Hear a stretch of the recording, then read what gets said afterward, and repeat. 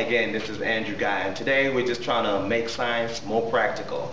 What we're going to do today, what you will learn is we're going to just talk briefly about the states of matter and basically the different phases that matter may go through. And all we're going to talk about today is just solid, liquid, gas, that type of thing. Alright, so here we go. Come on, if you're ready to learn, let's do it. Alright, so first thing you want to do is you just want to draw a box and leave an opening in between here. Leave an opening in between when you do your box. And inside here, I'm going to put the word do. Alright, and out here, I'm going to put happen. Alright, for something to happen, you must do something. Okay, so let's go ahead and put S right here, L right here, G right here, and L right here. So my question to you is this. I have a solid right now. What do I have to do to turn it into a liquid? Okay, I must heat it. Okay, so when I heat it, what happens to the ice? When I heat ice, melt happens. Alright, so I'm going to put melt here. Remember, do goes in here, happens on the outside. When I heat ice, melt happens, gives me liquid. So now I'm here at the liquid state.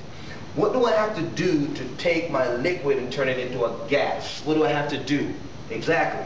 I'm going to increase the heat. So when I increase the heat, it leads from the liquid state to the gaseous state. But okay, what happens? We call that process evaporation. Alright, let's recap. I have a block of ice. When I do heat, melt happens. I still have now liquid now, because I left from the solid state, I'm now in liquid. If I have a liquid, in order for me to turn it into a gas, I have to do heat or increase the heat. Evaporation happens. Now that I have my gas, what do I have to do to turn it into a liquid? Exactly. So I have to go ahead and cool it down. So I'm going to write CID for short. So you remember the song that says, cool it down, you got to cool it down, cool it down. Alright, I didn't get awarded for my singing. Anyway, you're not going to see me on the Grammy. But anyway, so I have a gas and I cool it down or reduce the heat to turn it into a liquid. But remember, what happens when I cool down? I do cool down, but what happened? Condensation happened. Alright, so I cool it down, but condensation happened. Now, I have a liquid now. What do I need to do to turn my liquid into a solid? All I have to do is actually remove. I remove the heat or increase the cool down. Alright, this would mean you would put it into a place that is cold with a reduced temperature. So what I would do right now is going to have it's going to freeze. So I do here happens on the outside. Do inside happens on the outside of the box. Again, do in the box, the result happened on the outside. Let's recap. I have a solid, I do heat, melt happen.